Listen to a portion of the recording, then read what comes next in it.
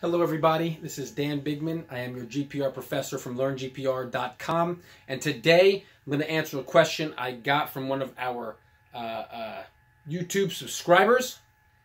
They wanted to know what a DC shift is. And what a DC shift is what we call a one-dimensional filter, right? So GPR produces data in 1 dimensions, 2 dimensions, and 3 dimensions. And in the software package that this individual was using, they had a feature called the DC shift. And so what we're going to do is go over one-dimensional filters, and we're going to include the DC shift and the Dewow. Okay, the Dewow, one of the maybe the greatest name of any signal filter of all time. The Dewow, because they're related. They're related to each other. So two things happen to your one-dimensional GPR data that are problems. Two problems occur with your one-dimensional data. So to have a good two-dimensional profile to look at, to interpret, you need to correct for these two issues. Okay? So the first one we're going to talk about is DC shift. Then we're going to talk about Dewow. And here's, I think, a good way to think about it. So let's say that you have your signal, and right, this is your your positive, this is your negative, and so your zero would be here, right? That's your zero line. That's no signal, right? That's not a positive or negative signal. And you have a trace, which is what we call it, okay, or your scan. What a good trace would look like would be something like this, right?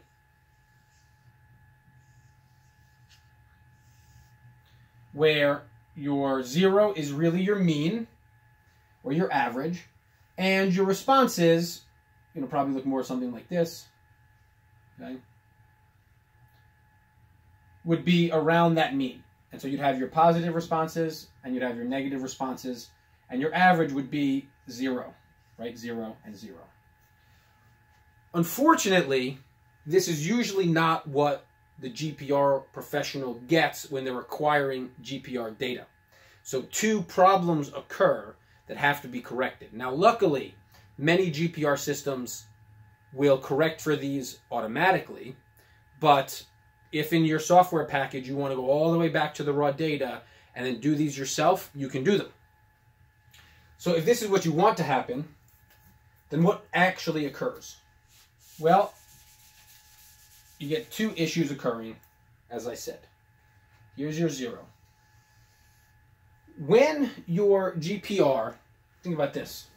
This is a ground surface. Okay, you have a GPR on your ground surface. Let's say this is your transmitter and this is your receiver, and they may both be in the same box. But you put out a signal, and you're trying to locate a target right here, right? That's what you want to happen. What actually happens is the first thing it gets is signal from the transmitter to the receiver, okay? It gets an airwave. It also gets from the ground to the receiver, and as a reflection. Then it also gets a refraction into the ground and back to the receiver. You get a lot of inundation of this receiver right here. So what happens is you get a shift in your mean because it overloads your receiver. The transmitter overloads the receiver with signal right at the very beginning. So what's the result of all this inundation? Well, rather than running along your zero, what happens is your trace looks something more along these lines, right? So here's the original one, let's say, that that I showed you, right? Something along like this. Instead, what happens, right, so this is normal, right? So green is normal.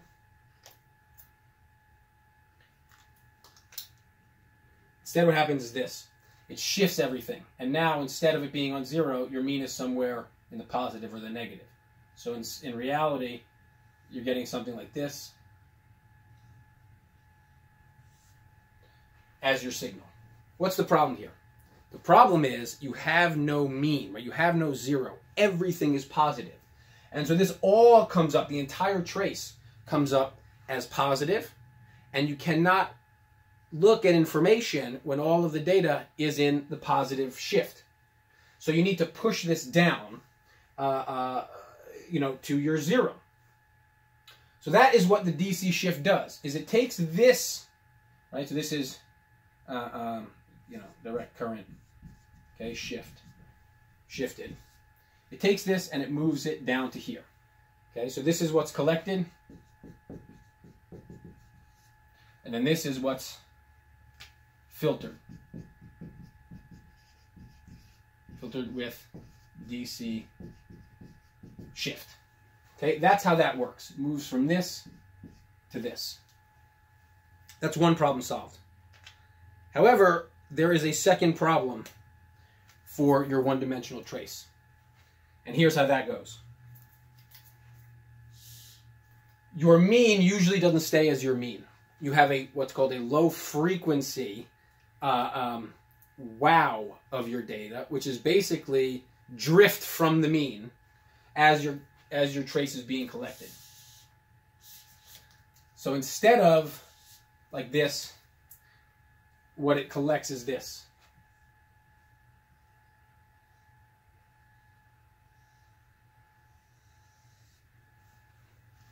So now you have a DC shifted and wowed trace. So you need to adjust the DC shift and adjust for the wow. And so you need to de-wow it. And so in order to do that, what happens is this has to come down this way, as well as this part has to be bent down so your average actually becomes zero. So you want to go from this is what's really collected, this red right here, where you have it's shifted off from the inundation, and then you have a drift from the mean, which wows the data, and you need to correct for this by adjusting it back to your 0 point. That's how you filter a one-dimensional trace. Okay, you take the shifted, the DC inundated, and wowed signal, and you shift it down this way, and then you adjust for this drift by moving it all back to 0. Again, this usually happens behind the scenes on most GPR. Sometimes it does a good job, and sometimes it doesn't do a good job. If you want to address this on your own, then you'll have to go into some post-processing software, go back to the raw data, and then adjust for the DC shift, and then you can de-wow your data in order to create a trace like this. So this one now would be filtered with DC shift and de-wow. So I hope this makes sense to you. If you have any questions, then put in the comments below. If you've ever used one of these two filters, put in the comments below when you used it and if you found that it was helpful. And if you have not done so, subscribe to the channel. All right, subscribe to the channel. We're trying to grow the community here. And head over to LearnGPR.com and put your name and email address in, and we will send you these videos right to your inbox every single week. So thank you so much for watching, and I will see you on the next video.